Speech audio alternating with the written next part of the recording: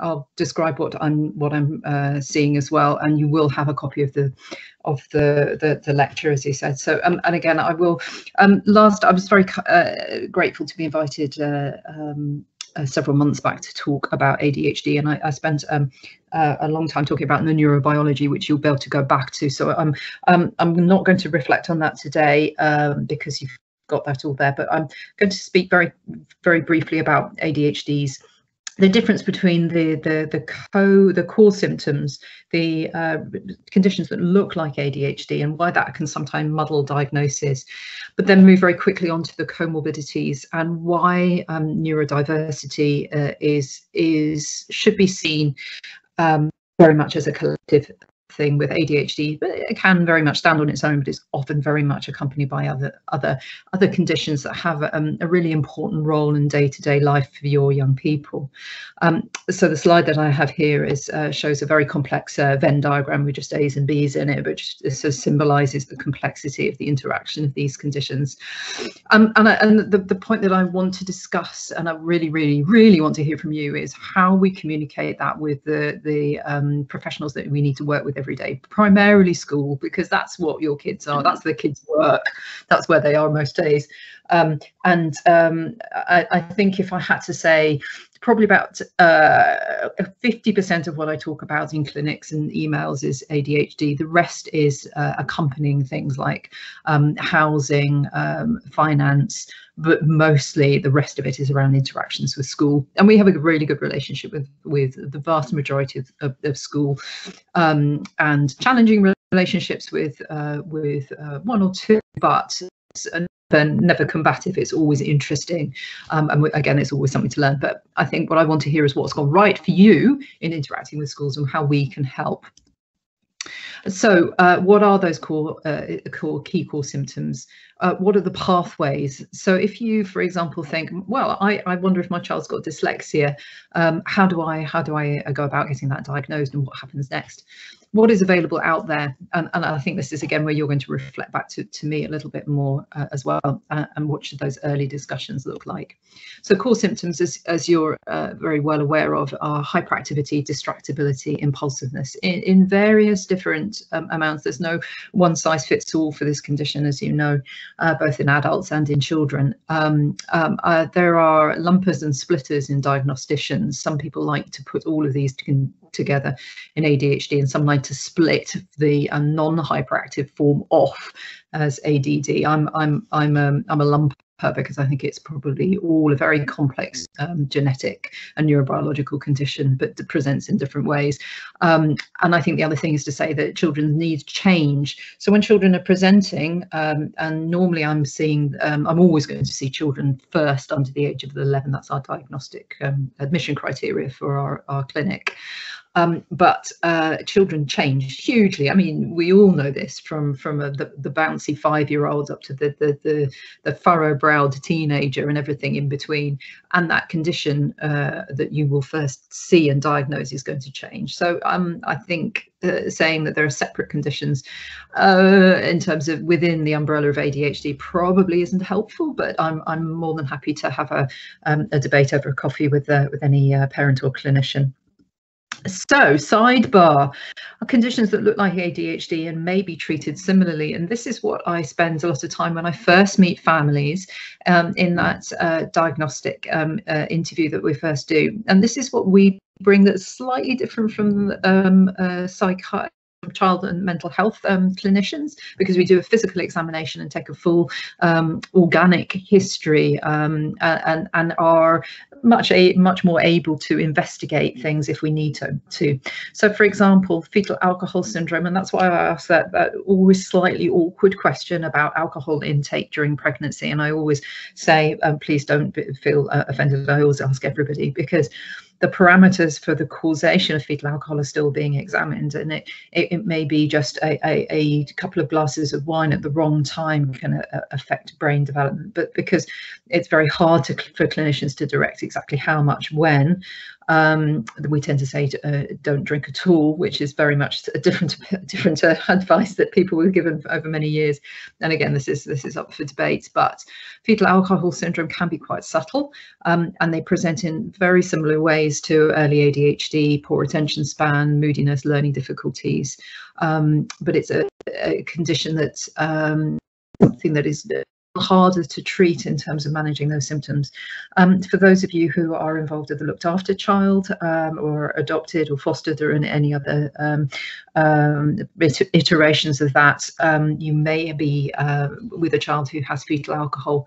But what I do tend to try to pick out is those children have ADHD as well, because as we'll mention, I'll mention in passing, for those adults who were undiagnosed or not diagnosed, or are late in diagnosis, may have spent a considerable amount of their young adult life self-medicating with alcohol. So you may have that condition, that circumstance, when you've got both ADHD and fetal alcohol syndrome. Again, I'm very much of the opinion is that there's not one size fits all, nor one diagnosis that necessarily explains everything, and there's also a dynamic picture. So I will always explore ADHD in somebody really sometimes with quite obvious fetal alcohol syndrome features, and there are some physical shortages that I'm not going to talk about in too much detail, because again they can be very subtle, but we have a specialist service in Surrey that helps us out with that diagnosis as well. Neurofibromatosis is an autosomal dominant condition, and that means that if you have it, then you've got about a 50% chance of passing it on to your offspring, and it affects young people, adults, with skin changes, and most notably for young people we see sort of freckles, moles. And when I asked to have a look at your child's armpits, for those who've met me in a diagnostic session, that's what I'm doing. That's what I'm looking for, is a collection of axillary freckling, more than you would normally see. Everybody has freckles, everybody has birthmarks, sorry.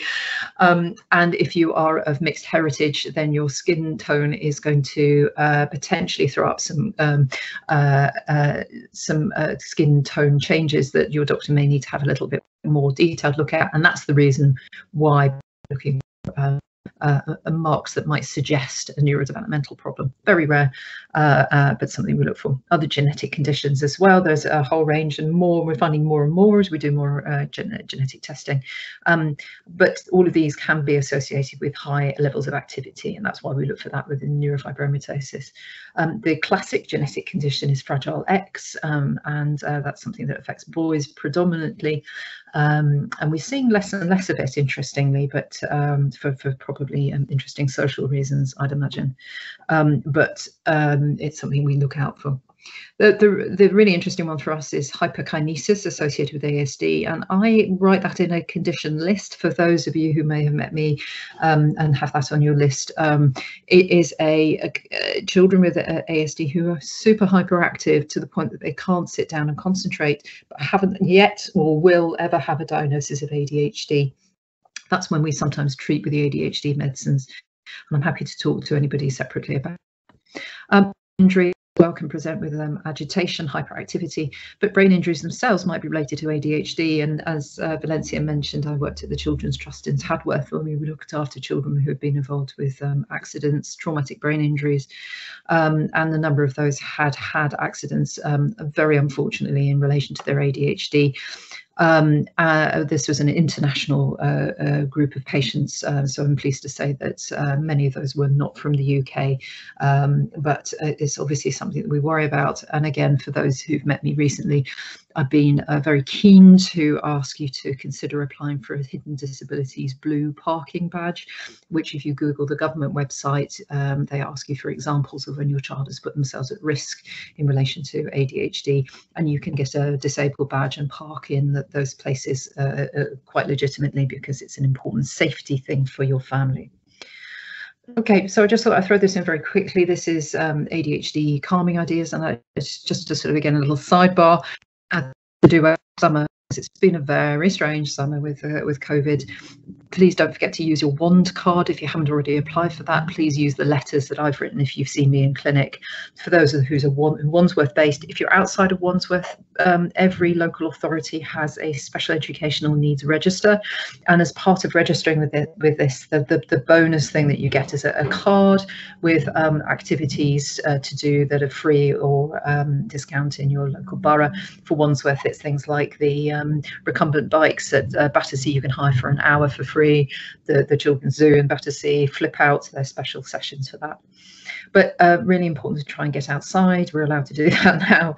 Vitamin D, sleep, absolutely important. Meditation, they say, then mindfulness, and there's a lot of thought around mindfulness and mindfulness gaming happening at the moment. And I just apologise for the noise in the background. It's our refuse collectors. You wondered what that noise is. Okay, so non-core symptoms, which aren't comorbidities, are part of the ADHD, but really important. We talked a little bit about these last time, but I'm just going to whip through these. But just to say that these are not classic comorbidities, they will be described as part of ADHD, but don't need a separate diagnosis unless you have got an educational psychologist who's made a diagnosis for you of working memory problems or processing difficulties, and auditory processing, which we struggle sometimes to get diagnosed because the services, mostly at Great Ormond Street, are very oversubscribed, but I will always try my best to get an appointment for you there if we can. Executive dysfunction, that we talked a lot about last time, is probably, I think, a core feature of ADHD because it's so persistent right into adulthood. And I have a picture here of a man covered in post-it notes to try and remind himself to do things. Oppositional behaviours we try to cut off as soon as we can, and that's something that I think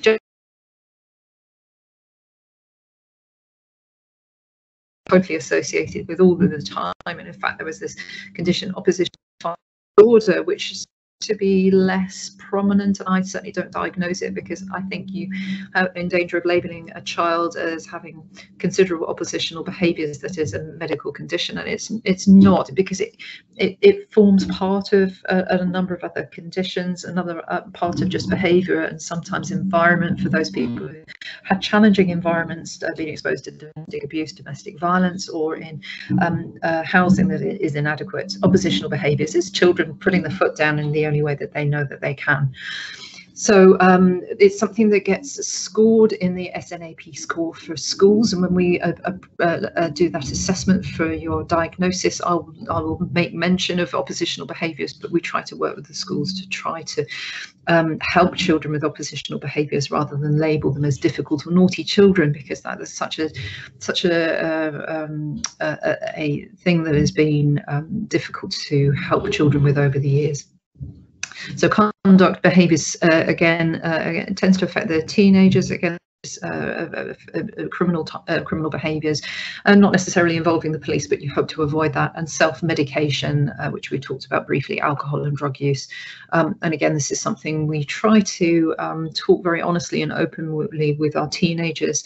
I will see everybody from the age of 30 and upwards very briefly, just to have a quick chat with them. And sometimes I'm embarrassingly direct with our teenagers, asking about sex, drugs, gender, gangs, exploitation. And most will tell me there's nothing wrong, and then the parents will tell me exactly what is wrong a little bit later on, which is to say that we have that in mind. I'm going to come back to anxiety, but that can be part of ADHD, but can maintenance difficulties. I was reading a paper yesterday saying that ADHD circadian rhythms, so our normal rhythms, are actually so significantly out of kilter that you actually are expecting to go to sleep at about 10 or 11 o'clock, and waking up at 3 or 4 in the morning is a sort of natural part of ADHD. Now, I need to read that in a little bit more detail before that becomes part of what we tell families to expect. But you know, and I know, that sleep is a nightmare with children with ADHD. They just don't want to go to bed.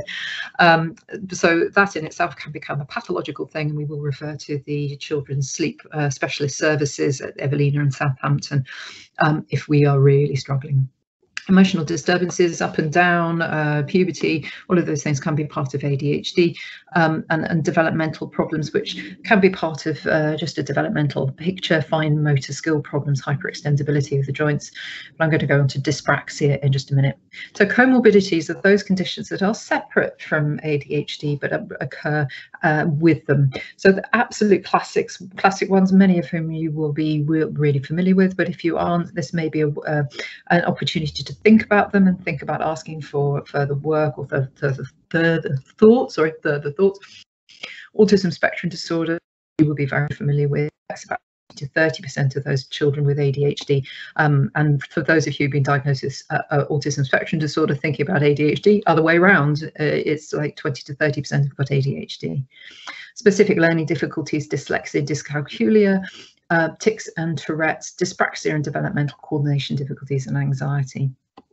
So I won't linger on this too much because you've got it here, but I thought this is quite a nice little schematic for autism, highlighting particularly things like oversensitivity to sound and difficulties with relating to others. And there's a charity, and all of the ones I've chosen hopefully should have charity or information links there. So this one is Halcyon. Tourette syndrome, and again there's just a little bit more detail on Tourette's and tics, just about the different types, but I just wanted you to have a little look at that, and there are a number of children that do have Tourette's or tics, and we work with Helen Simmons at the Learning Disability CAMS, who has a tic clinic, and she is looking at her triage system at the moment, because unfortunately, like many of our services, are somewhat overwhelmed at the moment. But overlapping condition in Tourette's, 64% of ADHD. The thing that I want you to remember about tics or Tourette's is that they come and go. They have a natural flow. So often a number of the emails that we have from families are when tics have become very distressing, and we'll often say, let's wait and see. And that's not because we are not wanting to take action. It's because tics will often level themselves out. But just to know, this is very much part of sort of ADHD. Anxiety. I'm going to start doing a little bit more work in our clinic on anxiety, because it's been such a feature of the last few months, and I think this has been very much part of COVID and going back to and from schools. Going into a school classroom that you're not used to. If you a number of schools assessments over the summer, assessments when they get back to school, and I know that a lot of our people wanting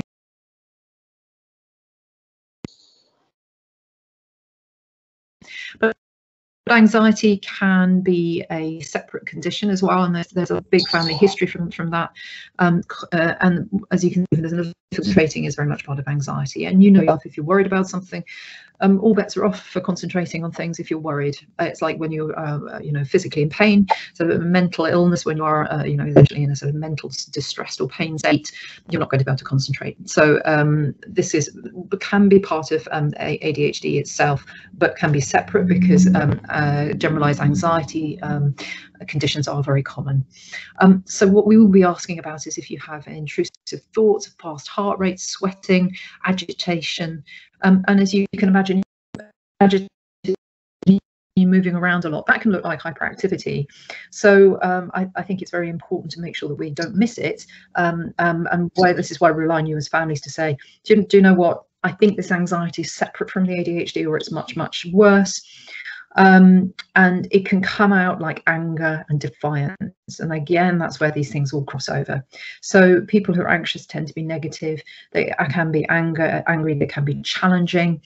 And I met with a family yesterday whose child has anxiety almost exclusively in relation to school, and interestingly, his dad almost had exclusive anxiety in relation to school. But it doesn't mean that either the dad or the child doesn't have ADHD. We need a little bit more time and what we call watchful waiting to see what happens when this child's now moved to a new school, to see what happens. But we have some questionnaires, and I was mentioning there's something called the Scared questionnaire, which children can do, and I'm going to start doing a little bit more work with that with our young people to see whether they have generalized anxiety disorder. If that's the case, then we can help look at that with you, working with the schools, working with you. Herbal remedies can be helpful. A nice cup of chamomile tea, I know it sounds silly, but as part of your family discussions at the end of the day, you are doing things like cognitive behavioral therapy with your children all the day, asking them what's the worst that might happen. Again, a family yesterday, their poor young person was totally obsessed with the news, totally overwhelmed by the ideas of apocalypses and tsunamis and disasters, which makes complete sense given that we've been in the middle of a global pandemic. And the family were working really hard to talk them through that and to remove any sources of stress like newspapers and the news. And it was working really, very well for them. So medications that I can work with you for your children, things like beta blockers, which are, you may be familiar with, they help reduce that sort of that racing heart feeling that can make you feel anxious. Anxiety medication I can work with, and I have a number of families whose children are taking anxiety medication. Again, it's only for a very short time. Allows you to access some behavioural strategies, but can make a big difference. And of course, we work with tier 3 CAMs as well. So sorry, just the point I was going to make is that I can make that diagnosis, and I can work with CAMs to make that diagnosis. Diagnosis I can't make is dyslexia, because that's an educational diagnosis. I think that's really important, because families will come and say, I'm not sure whether my child is dyslexic, and I will say, I'm going to direct you to the educational psychologist or literacy advisor at school. If you're in the private sector, unfortunately, that is not a given, because you're not under the care of local authority. Now, I'm waiting for a family to challenge that. I'd be delighted to hear if somebody manages to secure funding for that. And in the meantime, most families in the private sector will seek a private educational psychology assessment, which I will always honour, but I will always look at it just to make sure that you have chosen wisely with your educational psychologist. That's straightforward. A lot of famous people with dyslexia there, so it is common. Schools in the mainstream can support a dyslexia, but there are specialist schools who are rare and expensive, and if you are working with the local authority, they will challenge you to show that this is the school that you need, and I think that's perhaps something we need to discuss in a moment. So an informatic here on dyslexia, again, just for your own information, about how dyslexia is not low intelligence, although it's classified as a specific learning difficulty. It's about the ability to learn, not about your cognitive abilities. But the upshot is, if you don't diagnose or support dyslexia, then you might have the outcome which we don't want, which is lower academic achievement. Dyspraxia, so I've got a picture here of, and its name has just gone out of my head, Daniel Radcliffe, sorry, the actor who played Harry Potter, who talks about his own dyspraxia. So dyspraxia can affect the body in different ways. So your ability to use your hands to do small tasks, your ability to think about things, ideation or dyspraxia, the ability verbal, obviously that's very unusual, but we do see some children with that, and that can be very disabling actually for children if a child can't physically produce the words, and we work with our speech and language therapist.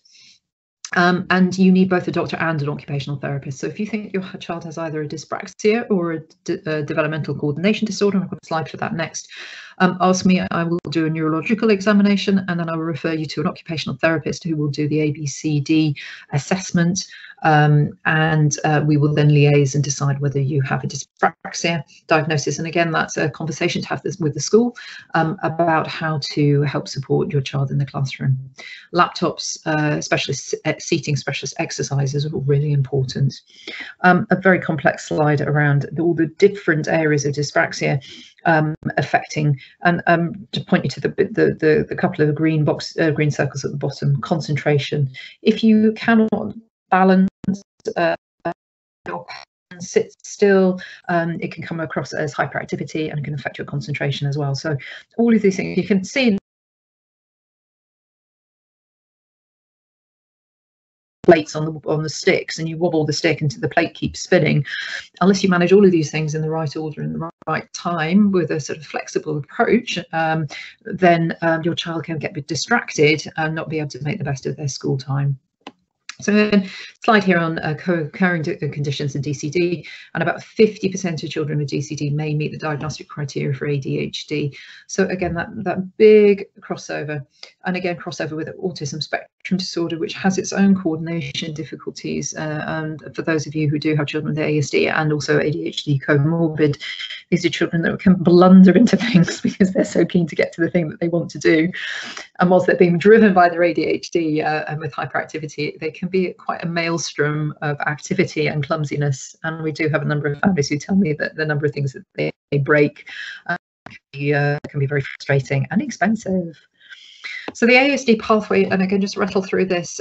This is now, this has been a lot of work's gone into this, and I'd imagine a number of you have been involved with this process. But the Thrive, which is the early help system through Wandsworth, have now what's called an emerging needs pathway.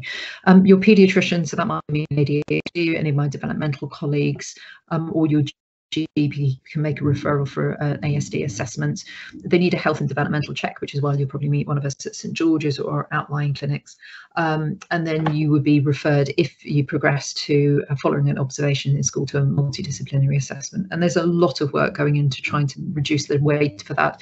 We know that it's a very long wait. It's nationally, and we've got one of our clinicians, Dr. Hudson, who you will have met for those who've had a recent or diagnosis in the emerging needs team, is a miracle worker. Make the wait time much less. And I know it can be frustrating, and we can only apologise, but we're working very hard to try and reduce that.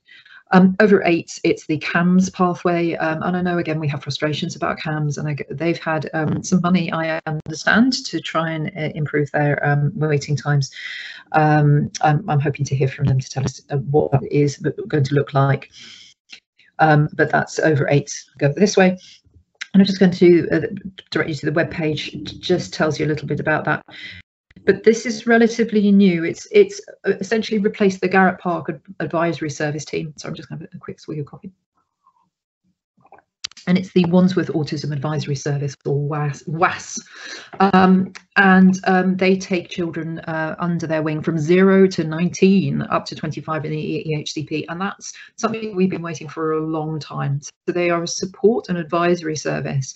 They have an email address, autism training, sorry, that's not it, autism advisory at wandsworth.gov.uk. And you've had letters from me recently.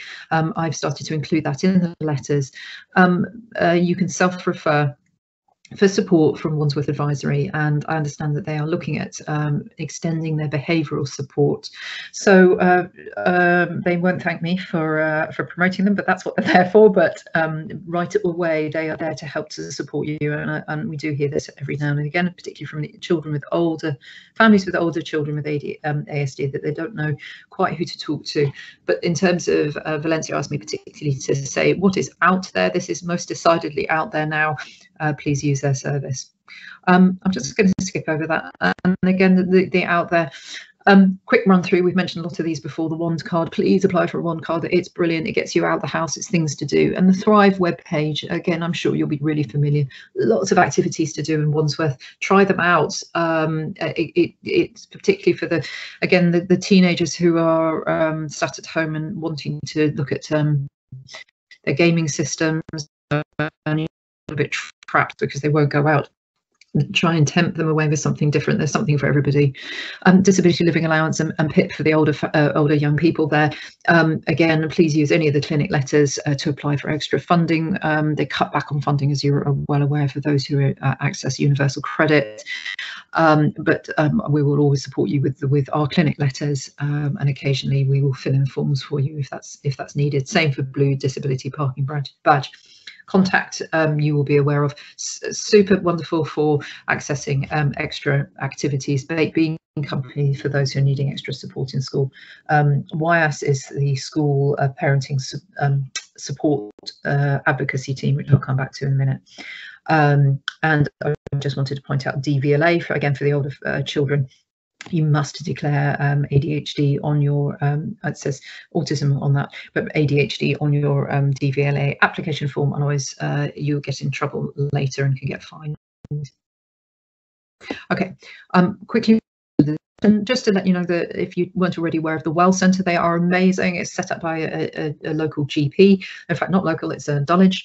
And they are based out of Herne Hill. And this is for 13 to 25s, and it's a highly confidential service for anybody, not necessarily with neurodiversity, but absolutely will see all of our children. Mental, sexual, physical health.